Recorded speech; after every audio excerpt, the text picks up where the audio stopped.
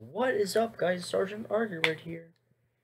And today we're going to be reacting to the invasion of Italy. And after this, guys, we're going to be reacting to, this one request that I got. I forgot the exact title.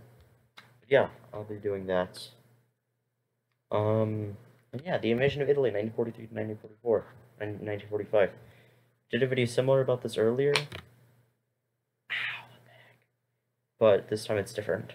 So yeah, we're going to be splitting this into two parts since it's a long video.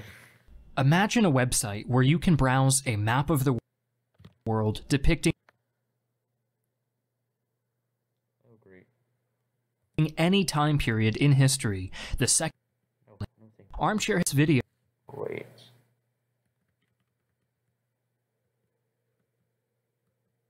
library proposed by Prime Minister Winston Churchill and the British Chiefs of Staff. Wait, what was proposed by? Your first month is on the. Hi, I'm Griffin Johnson, the Armchair Historian. Today's video is on the amphibious invasion of Sicily. When the plan was first proposed by Prime Minister Winston Churchill and the British Chiefs of Staff, it was met with astonishment. This was the first large-scale offensive operation aimed at the European mainland since the fall of France in 1940. And despite the Axis losing hundreds of thousands of troops in its last stand in North Africa, they were far from beaten. Supplies in the Mediterranean theater were scarce, and the idea of a new, large... Yeah, it's so crazy how fast, North Africa was a loss for them. It's just, the status quo, Britain and Italy fighting, and then all of a sudden, all of Africa is just swept over instantly. It is crazy. Scale offensive seemed ludicrous to many. American generals naturally argued that an invasion of Italy at this time would draw resources away from cross-channel operations into France, something that the Soviets had been demanding for months. Debate raged throughout the two-week conference at Casablanca, with Churchill's stirring rhetoric about Italy being the soft underbelly of Europe eventually persuading the Americans to consider his proposal.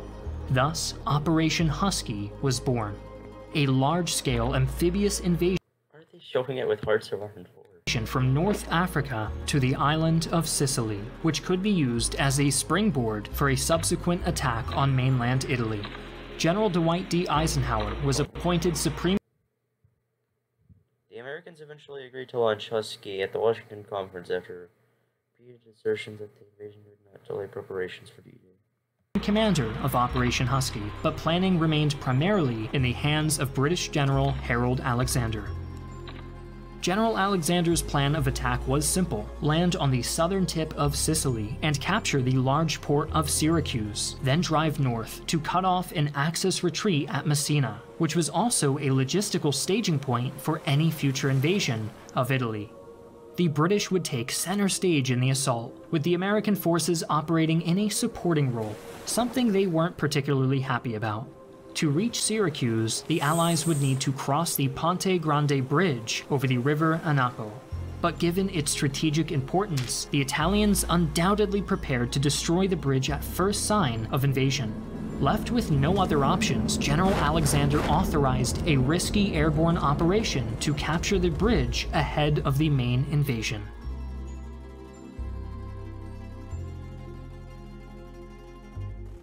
On the night of July 9th, 1943, a large formation of gliders and transport planes entered Axis airspace over the Isle of Sicily.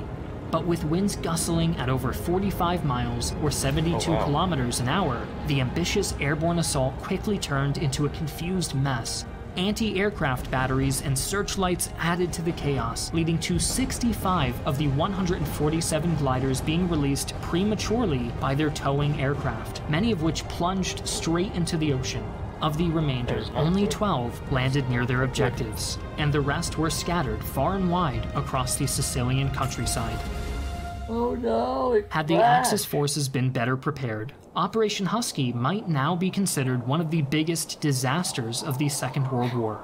But many factors transpired to give the Allies an easier time than they arguably deserved. Sicily was defended by the entire Italian 6th Army, backed up by several German divisions, amounting to over 300,000 men, accompanied by... Then how did it get taken? There's 300,000 on that small little island. How did it get taken? By several hundred tanks and over 1,000 aircraft. Oh my god. But Italian morale was at an all-time low, following the loss of North Africa, and the bulk of the 6th Army was made up of coastal and support divisions that had minimal combat experience and little incentive to stand and fight. Furthermore, senior Italian General Alfredo Guzzani and German Field Marshal Albert Kesselring were constantly at odds over every detail of the defense. Thanks to this bickering and the loss of North Africa, the remaining German soldiers in Sicily had grown to despise their Italian counterparts and now refused to coordinate with them. The tentative nature of the Axis hold on Sicily was plainly illustrated when a ragged group of 50 British paratroopers made their way to Ponte Grande Bridge after scrounging up a meager handful of supplies. With no expectations of success, the men fired off a few half-hearted volleys at the entrenched defenders, only to watch in astonishment as the terrified Italians leapt from their bunkers and vanished into the night. Scenes like this were repeated across the island, with paratroopers causing havoc by cutting telephone wires, intercepting message couriers, and attacking isolated coastal batteries. What? As the next day dawned, a fleet of transport ships made a daring rush through high Morale must be horribly low. seas towards the Sicilian coastline. Lining their decks were the men of the US 7th Army under George Patton and the British 8th Army under Bernard Montgomery.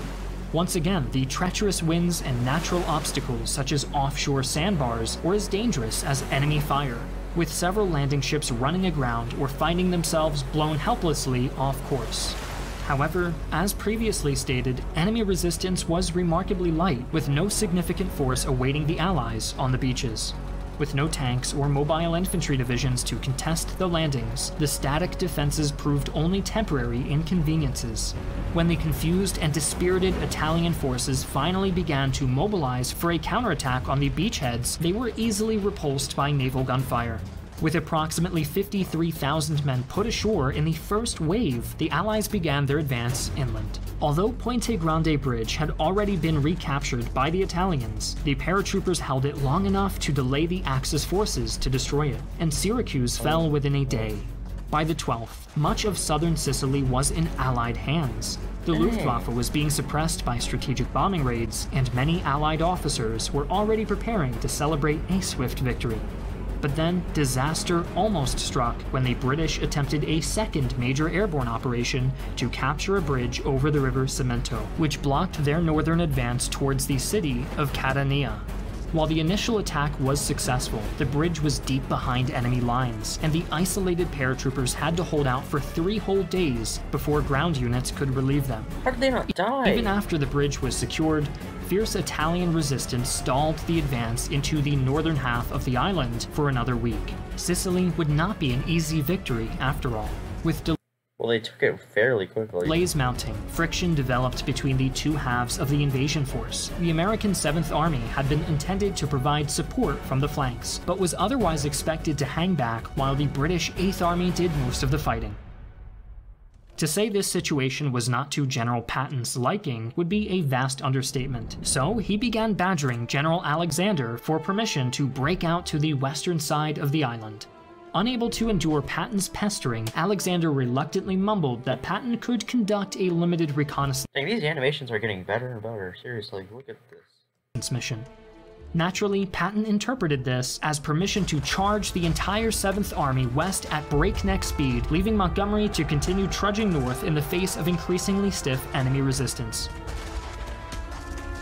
While Patton was busy crushing the remnants of the Italian army stationed in western Sicily, Field Marshal Kesselring was preparing his final defensive line in the mountainous terrain south of Messina.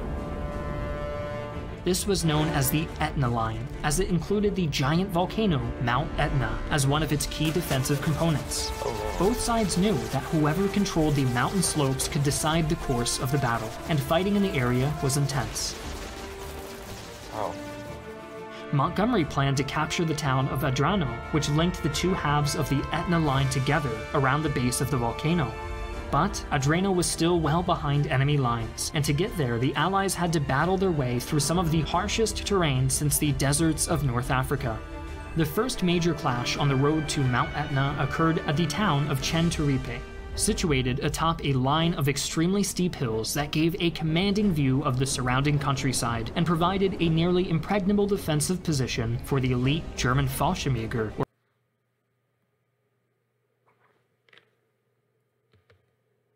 Impregnable definition.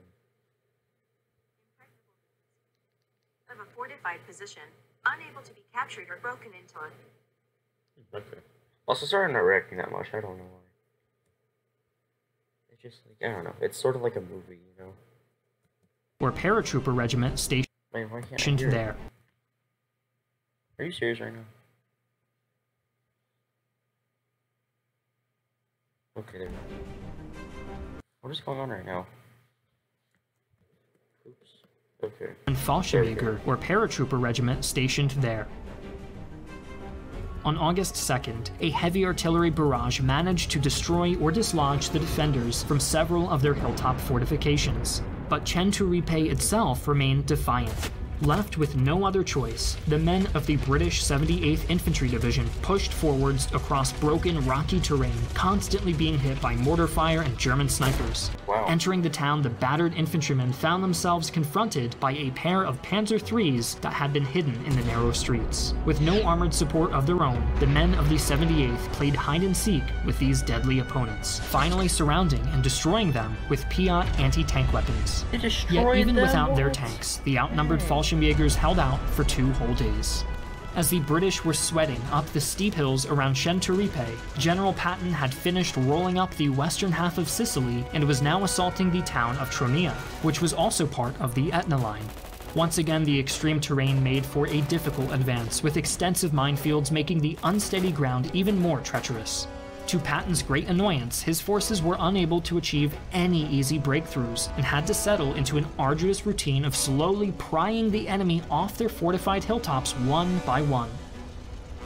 The German and Italian forces were not content to simply hold the line either, launching numerous counterattacks that often managed to regain ground and reoccupy old positions. The assault on Tronia lasted until August 6th, and just like Centuripe, the Allies were unable to prevent the Germans from making an orderly withdrawal. That same day, Adriano was occupied by the 78th Division, and just like that, the Etna line was finally broken, and the end of the campaign was everyone is retreating. Well, okay, in sight. In fact, Axis forces were already in the process of evacuating from Sicily. Kesselring was under no illusions about his chances of holding the island for much longer, and had little reason to stand and fight after the loss of Catania and its airfields on the 5th.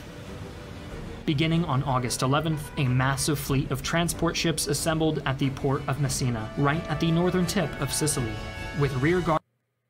Whatever happens to, like, the people of these occupied countries, though? What do the people of occupied Italy do? Of Sicily, I mean. Do they just go about their normal lives? Like, how does the government work and stuff?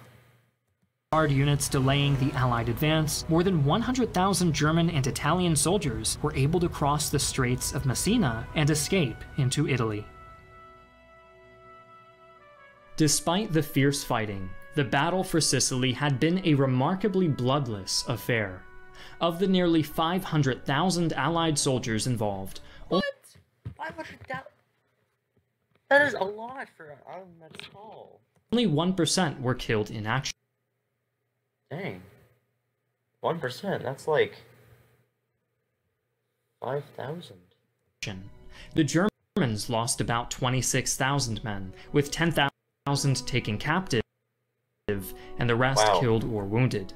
Almost the entire Italian 6th Army surrendered, and 100,000 men became prisoners of war. The invasion also convinced that is a lot! Italy's Grand Council of Fascism to capitulate, and by the middle of July they voted Mussolini out of power and began seeking terms of surrender. For an instant, it seemed as if Churchill had been correct. Yeah, and that was the one thing, like, Italy may have been the dictator of Italy, but he sort of had to, like, make a deal with the king. Like, the king still had power, though. he had the power to force Mussolini to retire, I think. I think he made, like, some kind of deal whenever he got into power or something like that. I don't remember completely. But yeah, it's interesting. And the soft underbelly of Europe was about to be laid open with a single decisive strike. But instead, the Allies had unknown... Yeah, but the Germans, they were like, oh, there's a situation here. And then they moved a bunch of divisions, and then they reoccupied Italy. And then they created another government, and then Mussolini was the leader of that one, and like the Germans controlled them. Knowingly committed themselves to an agonizing slog up the Italian peninsula. There's like a bunch of mountains and rivers, and they would constantly make these fortifications on these defensive lines, and the Allies would have to like spend a few months to pass the line. They would go up a little bit, go to another line.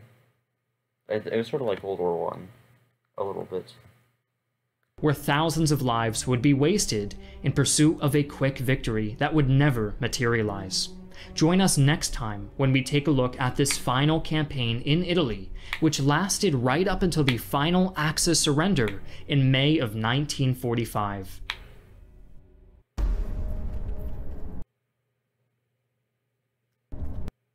Oh wait, we already reacted to this one. So, I think that's all we need to react to then. This was the prequel to that other one. Oh, okay. Well, anyways, that's cool that we reacted to that. Now we have the full story. We should have reacted to it before though, but that's fine. Thank you all for watching, everyone, and I don't know how I'm gonna name this, or do it, I don't know what I'm gonna do. But, thank you all for watching, and goodbye. Hello everyone, if you enjoyed this video, make sure to like it and subscribe to my channel, and you know, turn on the notification bell thingy. And if you didn't, then make sure to leave a thumbs down. But yeah, that would be greatly appreciated. And while you're at it, go ahead and watch my other videos. They're probably just as good, and if not better than this one right now. Except for my oldest videos, don't watch those. And, you know, subscribe to these people down here, my fellow sergeants. They're other YouTubers that I either know or I have in high regards. Yeah, even my cat agrees. So, thank you for watching, and have a great day.